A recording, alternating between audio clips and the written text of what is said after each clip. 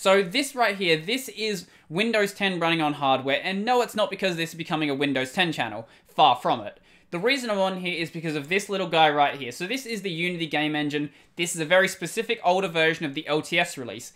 This version is available on Linux, but the app's going to be deployed on Windows, and it's a VR app, which is a complete mess on Linux. And honestly, it was just going to be easier to do it on Windows, so I went out, bought a second drive, stuck Windows on it, and it's been okay, I guess. Now, what I wanted to talk about was, I guess, my experience relearning Windows and just some of the annoying things about using it that I forgot about once I started using Linux. Now, it's not to say everything's bad. We have some cool things like window snapping, which work well enough. So we can snap this over here and then like snap a window here. We can like switch between desktops. So it's not completely horrible, but there's just some things that I'm missing while I'm on here that I've just gotten really used to while I'm using Linux, and I really miss not having them here. So I'm going to switch back over to my Linux desktop just so it's a bit easier to record. That's much better. I couldn't work out how to actually get my webcam into 16:9 on Windows. I don't know why. It's working fine over here though. So the first point is less of a point about Windows and more of a point about floating window managers. So Windows uses a floating window manager. It's called DWM, which is amusing if you know what DWM is, but anyway, it uses a floating window manager. And I still think floating window managers are just a worse way to work. Now, you might think floating window managers are great, that's fine. You can go use them if you want to. I'm going to stick to my tiling ones though, because on a floating window manager, I find it really difficult to arrange my windows. You always have them just like sort of overlapping each other and you don't really get a good view of them. Yes, now Windows actually does have things like snapping and you can snap to one side and then snap a window in the other. That's cool. I do like that those features are there. It does make it way easier to use. And now that Windows also has multiple desktops, they're not exactly the most convenient, but there are multiple desktops. That's also nice as well. The problem with those multiple desktops though is it's very finicky to move windows between them. There might be a key binding for them. I haven't actually worked it out though. I don't think there's one, because the only way you can move between the desktops from what I've seen is doing Control, Super, and then left and right on the arrow keys, which is a little bit of annoying of a binding. I'd like to be able to do it with Super and like a number, but Super number opens a thing on your status bar, so maybe like Control Super number, not a binding by default. I think you can set it up, but out of the box, I don't think that's a thing you can do. The point I was getting at though was I'm not really sure how to move windows between the desktops without going through the GUI menu. I haven't managed to find a binding for it. So the way it would work is you click on the little icon in the status bar, that will bring up a big view where you can actually like select different windows. It's sort of like the Control Tab view, but a bit more like gritty. And from there you can right click on one of the windows and then say send it to this desktop or send it to a new desktop. Whereas on my Linux system, what I could do is I can just go make a window here and then just send it over there, and then I can just jump over to it. That's nice. That's how a tiling window manager is supposed to work. It is nice that Windows is getting some of those features. I'm not going to say it's bad, but it's kind of like if you take any floating window manager out there, it doesn't matter what it is, if you take a floating window manager and then just start bolting tiling features onto it. Yes, it might get a little bit better, but the exact same problem would happen if you do it in reverse. You take a tiling window manager like BSPWM, and then you just start bolting floating features on it. Some of them work fine. If all you want is a basic floating window, that works fine in BSPWM. But if you want proper floating features, you have to go use a floating window manager. And the same is true here. If you want those proper tiling features, you have to use a tiling window manager, and Windows DWM just isn't that. So the next point is about the package manager, or lack thereof. So I know when I used to use Windows really extensively, I installed Chocolatey, and Chocolatey is great, especially if you want to install just open source software. I love Chocolatey. It is, I would say, a massive improvement upon using Windows. But right now, there's not really a package manager for Windows. Now, I did do a video on one that is coming out soon, or I guess it is out now, but it's still very limited. In that video, I talked about how you can't do things like upgrade and uninstall software. So at that point, I don't really think there's a purpose to using the package manager. If you can't uninstall software and you can't update it, you've kind of stripped out a lot of the usefulness the package manager gives you. Another thing is, because I use a tiling window manager, I am very, very dependent on my key binding, so I don't know how often it happens that I'll try to do something like full screen a window and I'll press Super F, or I'll try to bring up an app launcher and I'll press Super D, or I will try to go to a different desktop and I'll press Super 2. These key bindings have been completely ingrained into me at this point, and going to something that doesn't have them, it just feels weird. Now, I know there are some equivalent key bindings on Windows. I talked about those a little bit earlier, but not having my key bindings is a little bit weird. There's probably ways you can fix them. I don't know if there are ways natively in Windows. I think you have to do some like weird hacks to get them working, which is just an annoying thing about doing Windows. Even on the most closed down desktop environments on Linux, there's still so much that you can customize, even if it's just like key bindings. Every desktop environment gives you the ability to customize your key bindings, and some of them will even just provide a simple interface to do it.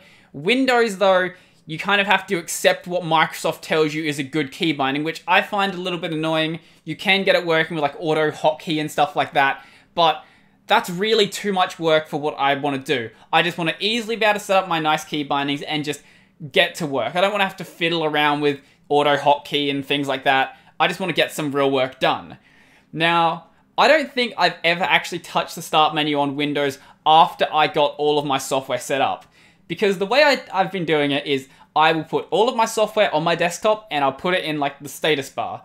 Because I don't want to touch the start menu. The last time I used the start menu on Windows 10, it didn't work. No, sorry, I've used it twice. One to bring up the control panel and it tried to bring up a web search. And another time, I think I was trying to bring up like snipping tool. That actually worked. I started typing in screenshot and it brought up snipping tool. It is nice when the Windows 10 search works. It feels like it might have gotten better than it was before, because I remember when I used to use it, you would try to search for like a program on your system and it would be like, hey, do you want to do a Bing search? Like, no, I want to open up the program that I installed on my computer. Let me do that, thank you. It seems like it's better now. I don't know how good it is. As I said, I try not to use it. I've used it like 2 or 3 times. So for me, I just put everything in my taskbar because I don't use that much. I'm only using the system for Unity development. So I've got Steam for Steam VR. I've got Unity, obvious reasons. I've got Git for Git and Visual Studio because it doesn't matter. I just picked an editor. Anything else, don't need to touch. Back when I had Windows on this laptop that's off to the side here, Windows was unusably slow. Now, I think that's partially because of my laptop, but on this system right here, this system is relatively quick. It's got a 3600X, and I can't remember what GPU I put in it, but Windows isn't unusably slow. Now, it will chug a bit when I'm doing some of my VR stuff. It's not complex VR stuff, so I think it might just be the fact that this project is written terribly. I wasn't the reason it was written terribly. It was written terribly when I got it. I just haven't bothered to fix it. So I don't know if that's a Windows problem with my GPU chugging or if it's a problem with the actual project. I suspect it's probably the project. Now, another thing I had happen, I don't know how it happened, I don't know how to do it again, but I had my Unity window just appear off the screen and there was no way to get it back. It was open, and unlike, say, a tiling window manager, there was no way to, like, move it back. Now, I know you can do things like try to maximize your window, and that'll fix it, but what actually happened was I've got this right here. This is a VR headset. This is a Dell visor. It's kind of a terrible VR headset. Now, what happened? I looked into my my system preferences, and it showed there was 4 monitors there. Obviously, one of the monitors was my my second monitor, but then it had 2 others there. And it turns out the Dell visor, it has 2 lenses. Now, what it was doing was it was treating both of the lenses as monitors. And this is the Microsoft-designed VR headset. They didn't design the VR headset to just not show up in Windows as a monitor. So it's plugged into your HDMI port, shows up as an extra 2 monitors, and it's designed by Microsoft. Why didn't you just design it to not show up as a monitor? I'm sure you could do that. You knew what you were doing. I don't know why it's like that. So I've had problems where sometimes Windows will just appear on the VR headset, but obviously they can't really, because the VR headset having the like VR thingy projected onto the Steam VR thing, so you don't actually see them on there, but it still treats it as a monitor. I don't know why it happens. I don't know how to recreate it. It's just a weird issue. Now the other one is more VR stuff. So Windows VR completely breaks your input. So when you go into like the Windows VR thing, basically what it's going to do is try to completely ignore your mouse input and your keyboard input and try to go over to like your VR controls, which is fine. But the problem is when I'm trying to do development and I'm trying to do VR stuff at the same time, there's no reason why my mouse should be trying to control stuff in VR when I have VR controls attached. If the VR controls are attached, do the VR controls for VR, do my keyboard and mouse input for my monitor.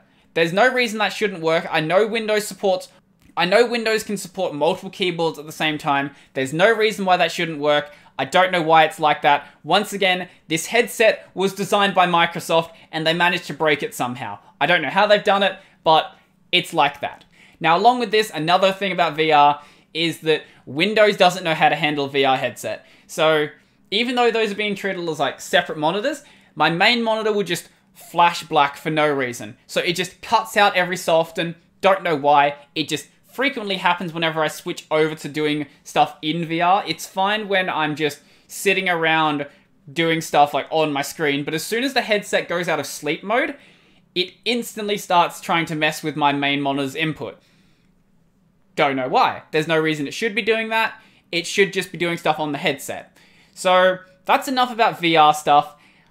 Another thing is that you might have noticed if you go back to the start of the video, it showed that my time I think was 5:40 a.m.